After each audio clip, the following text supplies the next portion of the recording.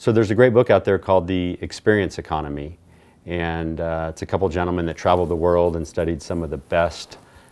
companies, projects, experiences, and they really tried to find companies that really differentiated themselves from their competition. And what they concluded was, if you want your customers to render you authentic, make sure when they experience your product, business, or service that you hear them say, wow, amazing, oh my gosh, or incredible, 7 to 10 times.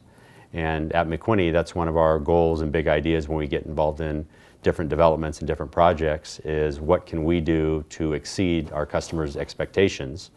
And for example, at Denver Union Station, one of the big ideas and goals was that when someone enters Denver Union Station and they take the time to visit the hotel, the restaurants, the Great Hall, etc.,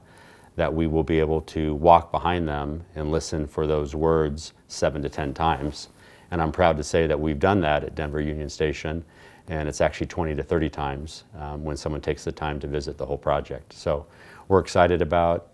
Dairy Block and our next mixed-use project coming on there, and what the future holds for us.